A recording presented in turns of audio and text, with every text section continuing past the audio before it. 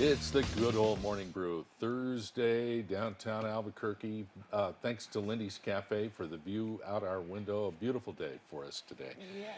I'm Larry Ahrens. This is Amber Hendren, and we have our guests at the couch this morning. It's a great pleasure to welcome back to our show Kenneth Ansloan with The Dolls. By the way, let me mention that this segment is brought to you by the Albuquerque Theater Guild.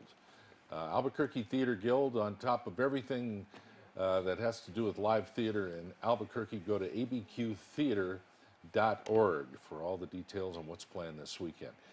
Kenneth, good to see you, and you brought your friend Brad Howard with you today. Yes, I have. Hello. And Brad, what's your function with the Dolls? Well, I'm part of the Dolls. I'm the director of the current show, but I'm also in it as well. Wonderful. So. Wait till you see this.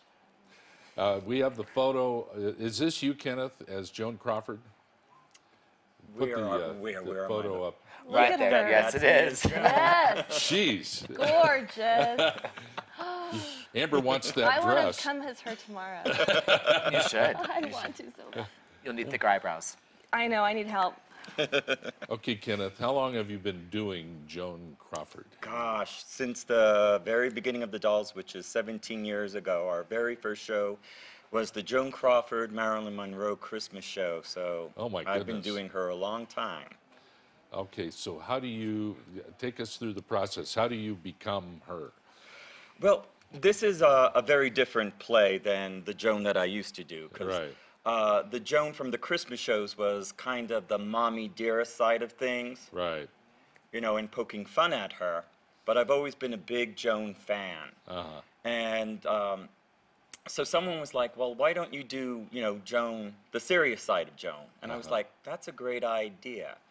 So this shows the other side of Joan, which I'm very glad to do. Many other sides of Joan. We do have many actors playing Joan at different stages in No her kidding. life, I including see. this one here. Yeah, I play the young, pretty Joan. Flopper Joan. This how did is you- deathbed Joan. Aren't you a lucky lady? Wow. Young and pretty. Young and pretty. Deathbed. Young and pretty.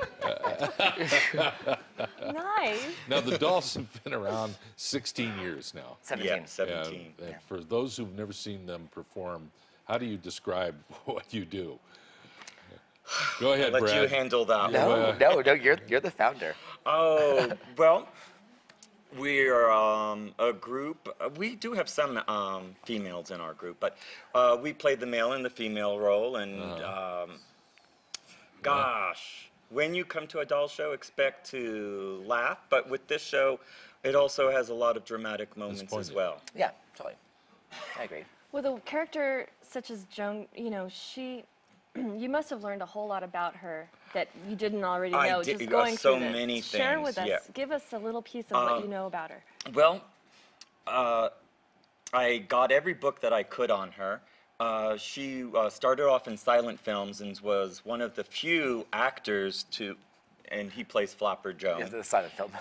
to make the transition to talkies and became an even bigger star.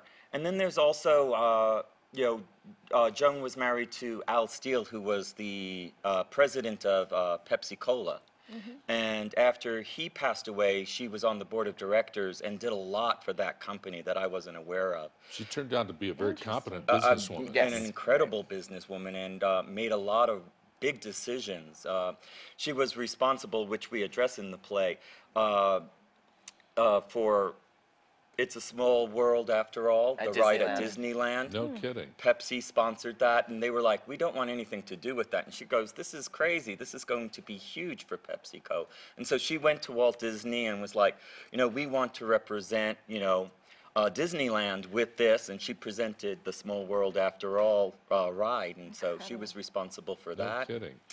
So she was a very shrewd businesswoman. She was terrified to speak, and so in public speaking, and so really? she overcame that fear. Now, what's with the Joan Crawford attitude thing that you always make fun of? She was a diva's diva, right? Oh, yeah. She definitely was. She was kind of no nonsense, and Right. was very intimidating. Yeah. A very intimidating lady, but Well, if this is called The Gospel According to Joan, produced, directed, performed by the Dolls, Right. and this is at the Oxdog Theater. When are you opening? we opened last Oh, you weekend. did? Okay. Yeah, it was tremendous. And we run through June 1st. And you always have such a following, and I'm sure your opening weekend crowds were big. Oh, yeah. So let's check out Joan Crawford, Kenneth Ansloan, and Brett Howard here, who's the director of the piece. The Dolls performing The Gospel According to Joan. And we want to thank everybody at abqtheater.org, Albuquerque Theater Guild, for what's playing around town in live theater. Guys, thanks so much. Thank you very much for Thank having you, us. Larry. It's great to Thank have you. you. All right, back in a moment with more bugs after Yeah. this. We're going Kind you can outside. drive. We're going cruising.